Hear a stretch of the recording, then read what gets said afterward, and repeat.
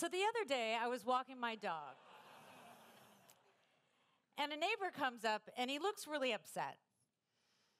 And he says to me, "I'm worried about climate change. See, I've heard the ice sheets are melting so quickly that within a couple of decades, they're going to be gone."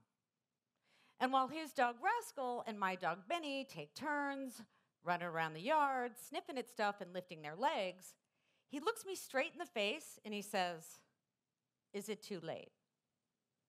Are we all going to die?"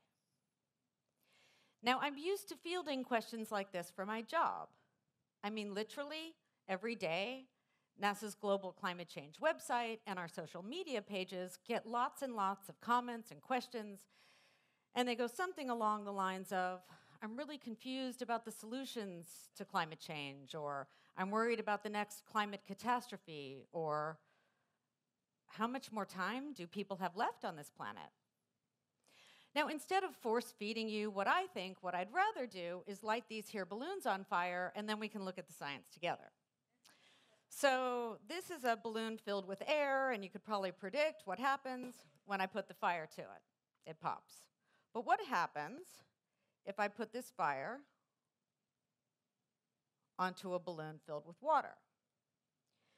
Now, you may be wondering if I'm going to stand here with this stupid lighter and this stupid balloon for the rest of my talk, but I took the liberty of performing the same science demo just a few days ago with a much bigger flame. So I have to tell you first that I like watching magic. In fact, I love watching magic, but I have exactly zero skill or talent in performing magic. This is absolutely not magic. This is science. And what's happening here is that the heat from the fire is being absorbed by the water in this balloon, just like that heat from that fire is absorbing the water. That heat in that balloon is absorbing the heat from that fire. And that's because you may think that water is this boring, stupid stuff that's around you all the time and you're really familiar with it, but water is very unusual, very weird, and very special stuff.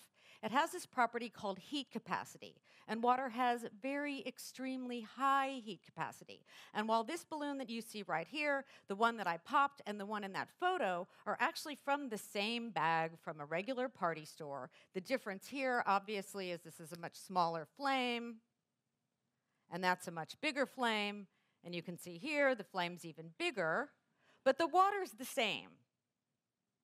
And the reason why this is important is because we've been burning fossil fuels. And a fossil fuel is coal, oil, and natural gas. And by burning these fossil fuels, we've added carbon dioxide and other heat-trapping gases to Earth's atmosphere, so the surface temperature has increased. But what you may not know is up to 90% of the heat from global warming is being absorbed by Earth's oceans, just like the heat from this fire is being absorbed by the balloon.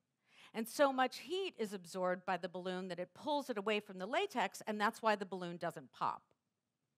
So what's happened is that warmer water is expanding, and added to the water that's flowing into the ocean from the melting ice sheets and the melting glaciers, what we have is sea level rise. Additionally, my generation, your generation, everybody that's alive on planet Earth right now, and many, many future generations are going to have to cope with the consequences of today's climate change even after we've moved away from burning fossil fuels and transitioned to renewable energy, because the heat is being stored in our ocean just like the heat is being absorbed and stored in this balloon. And what that means is that we're going to have to face climate change for many, many hundreds of years. Now, I'm not telling you this to scare you, but to empower you so that we can make a difference, you and I, together. Because denying the science of climate change or avoiding facing the consequences of climate change or feeling so freaked out and so helpless, those are not solutions. What do you think might happen if instead of seeing climate change as this burden that we've got to drag along, this heavy weight that we've got to bear, what would happen if instead we thought about climate change as this amazing challenge? Because challenge is exciting and challenge is inspiring. Challenge makes us grow. without struggle, without challenge, without discomfort, nobody would ever improve and nothing would ever get better. There's something special, something unique that happens when you try to do something that seems impossible. And that's very different from trying to do something that you already know that you can do. Can you imagine if us NASA people just sat around going, oh, that's too hard, every time some ginormous obstacle happens? Of course we don't. Let me just walk you through kind of a handful of steps that it takes going from conception to getting a fleet of Earth-orbiting satellites into space. So it starts by designing a scientific instrument, and that can take something on the order of a decade. And then oftentimes, these scientific instruments are tested on modified NASA aircraft. And a modified NASA aircraft is basically just an airplane with a bunch of holes in it so that the scientific instruments can stick out. And then what happens, the seats are removed, or many of them, and the instruments are put inside the plane, and then you get all kinds of things like racks of computers and a whole bunch of cables, and then the scientists and the engineers get in that plane and they fly around testing the instruments.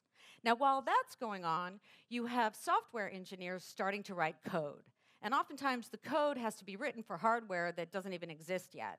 And that sounds about as complicated as you might think it does. Then, the spacecraft is assembled in a clean room, folded up, tucked into a nose cone that's put on top of a rocket that's launched into space and achieves orbit. Piece of cake, right? So right now, what we have is 20 handmade, one-of-a-kind, unique scientific experimental instruments dedicated exclusively to studying Earth's climate and Earth science. And you would think that once all these get into orbit, it would be smooth sailing, right? But the truth is that each one of them is sending down reams upon reams of data every day. And all of that data needs to be validated at ground stations, not just once, but over and over and over again, because the world absolutely must have accurate science data, especially about climate change. And what this means is that somebody somewhere sometime is troubleshooting something just about all day, every day. And the thing is, we kind of like it. We think it's cool. And that's because we understand that scientific experimentation involves struggle. And we also understand that grit and determination will get you everywhere. And I tell you, when somebody who works at NASA uses the term everywhere, we literally mean everywhere.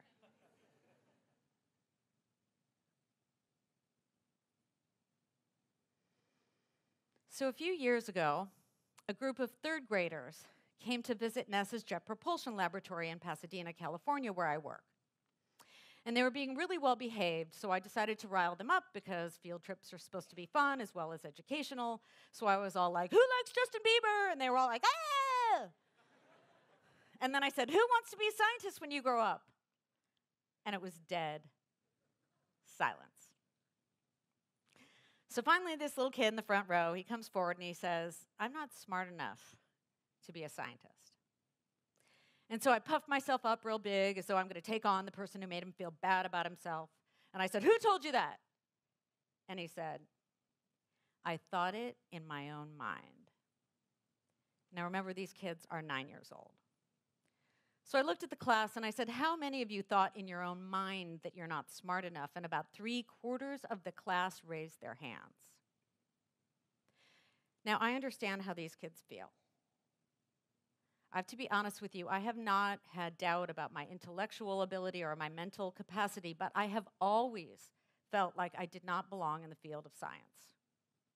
When I was in third grade, somebody came to our class and they said, maybe you could be the first female astronaut. And I remember very specifically thinking, no, I couldn't. Not me. And I stayed disconnected from science all the way through high school and on into college. And even today at my job, I often feel like a misfit and like I don't belong. I feel more comfortable with artists and athletes than I do with people who have a PhD.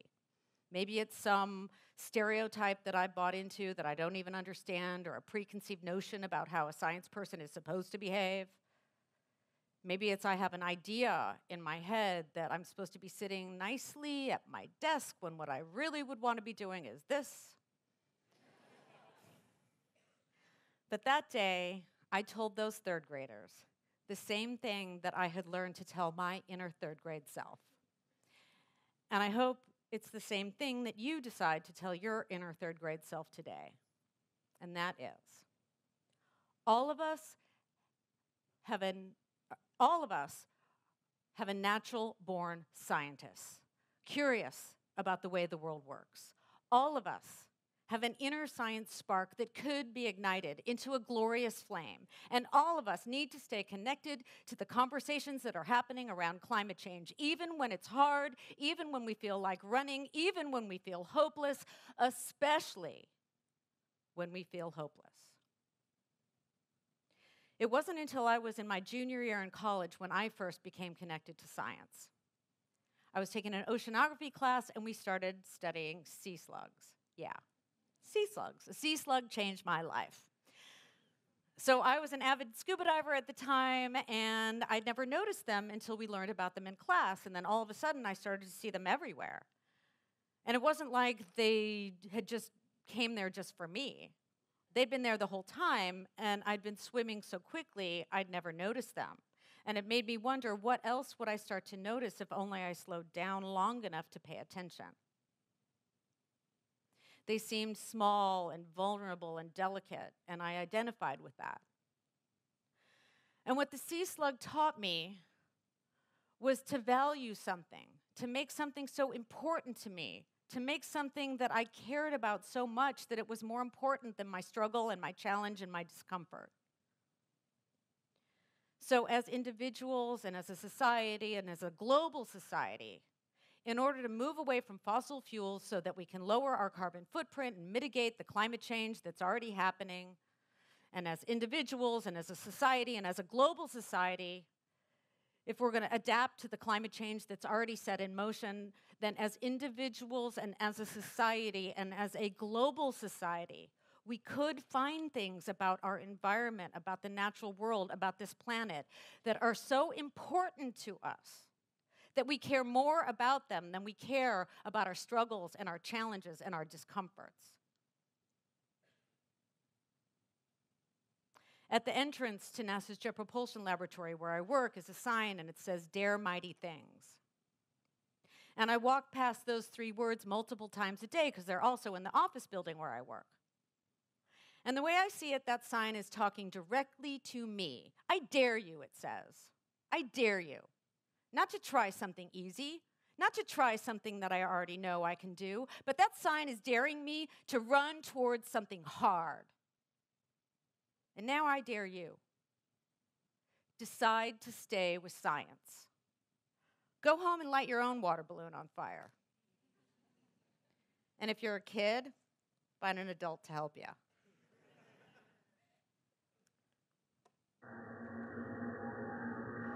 So there's 2 things I want you to know about this.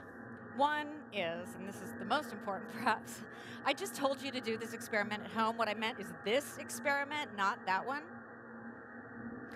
So I'm wearing a lot of fire protective gear here. And what you don't see is just off frame, there's a bunch of people with fire extinguishers. And yes, it was exciting. And yes, it was challenging to put on that fire gear and put my arm in that fire. But more importantly, inside those flames is a water balloon that did not pop, even though I held it there until my arm was tired, and it took about half an hour and I finally just got tired. And what I want you to remember is that climate change is serious. That water in that balloon absorbed the heat from that fire in the same way that right now our ocean is absorbing the heat from global warming. So let's light the world on fire, not by burning fossil fuels, but with our burning desire to understand the world around us. What would happen if we ran toward the challenge of climate change with confidence, strength, and courage? Perhaps our story could be a shared story about not giving up. Perhaps our story could be a shared story about moving forward. So when your neighbor comes up to you and they look upset, and they say, I'm worried about climate change and the ice sheets melting. And they ask you, do you think it's too late? I hope you decide to look them straight in the face. And I hope you decide to tell them, no, it is not too late. We got this. Game on, climate change. Game on. Thank you.